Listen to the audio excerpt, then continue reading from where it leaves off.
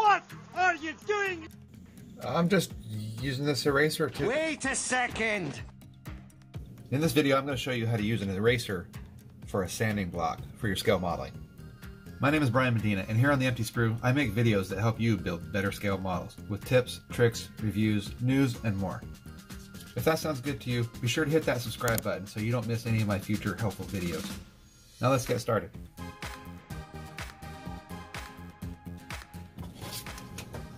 I like to use a sandpaper that's wet-dry rated so that you can use the sanding block with water if you need to. I like to only line up the sandpaper on one edge as opposed to both edges. The reason is it's easier to line up one edge by itself than two edges at the same time.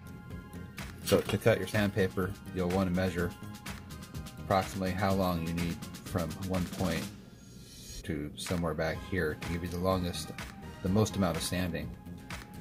It's going to be that distance. So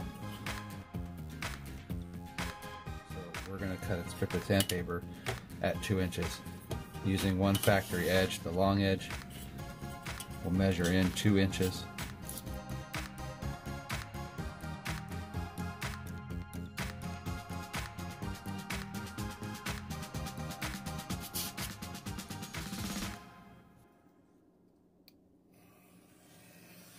So I like to use the factory edge as my sanding front edge here that's going to be on the point, and I put the joint on the top, so put it a little bit past, wrap this side over so it sits on top there, fold the sandpaper around, and that's about where you need to cut your paper.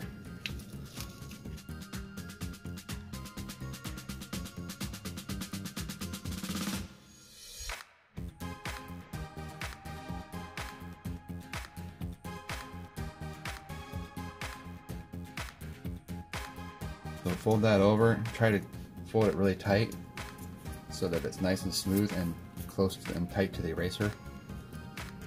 And try to pull it around as tight as you can to the other side. And hold it there. Then take a couple of thumbtacks and put them in the top. Now if your eraser is too skinny and the thumbtack reaches all the way through, that's a really bad thing because you don't obviously want to scratch your model as you're sanding it. So in that case you would need to file down or sand down the thumbtack at the end there. In this case they either have already been done or this eraser is thick enough. So just push it through both pieces of paper in there. One more thumbtack up here in the front.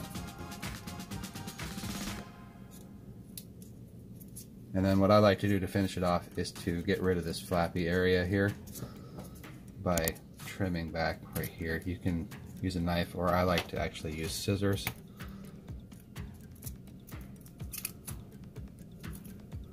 Again, this doesn't have to be precise back here because you won't be using this area to sand typically. I suppose you probably could if you really wanted to. And to finish it off, I like to mark it with what grit it is with a Sharpie pen.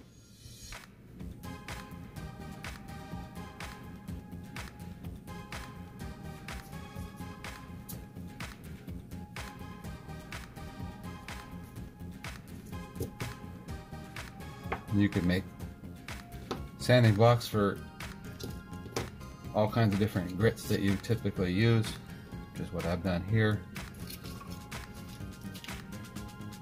Got skinnier and wider. These are a little bit thicker. Doesn't matter too much, and if you really needed to, you could cut these down to a smaller size or whatever particular shape that you needed and attach a piece of sandpaper to it. I suppose you could also attach the sandpaper by way of spray adhesive, but I have not done that. One of the best things to use the erasing sanding block for is to flatten out mating surfaces so that you get a better fit.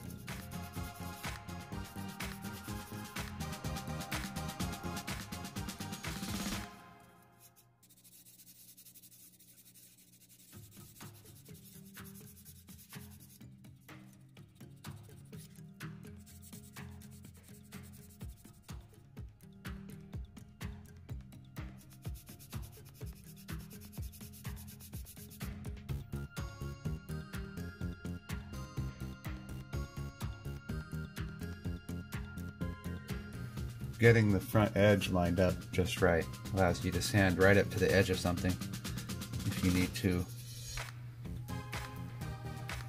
Say you only want to sand on one side of a panel line or something.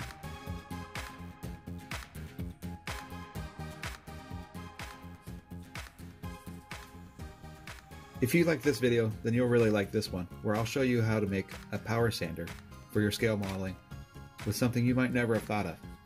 Hit the like button and comment below, what grit sandpaper do you typically use? Thanks so much for watching, everybody. My name is Brian Medina, and we'll see you in the next video.